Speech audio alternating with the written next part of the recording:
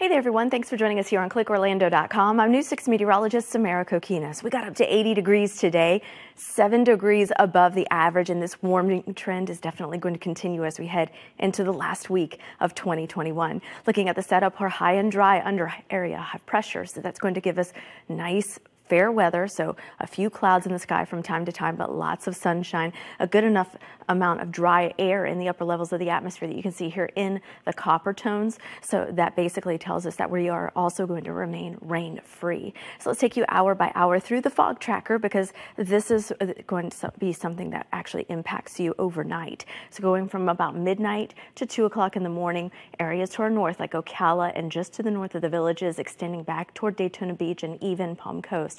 You could be dealing with some patchy to thick fog for a few hours tomorrow, and it could even spread a little bit further south, much more than what we did earlier this morning. So even Orlando, Kissimmee, Melbourne dealing with some patchy fog through about 7 o'clock tomorrow morning, and then it clears out. We're left with plenty of sunshine.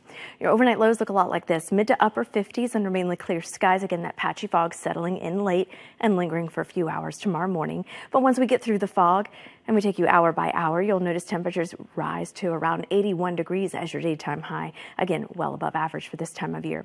Let's get some results and show you your pinpoint accurate 7-day forecast. Heading into midweek, we're back to the mid 80s. There you go, 84 degrees. We hold there and we go up a little bit for New Year's Eve day. You'll see it's 85 for the daytime high, 64 that night for celebrations.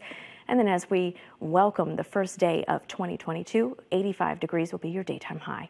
That's your pinpoint accurate forecast. Thanks for logging on. You're now up to date.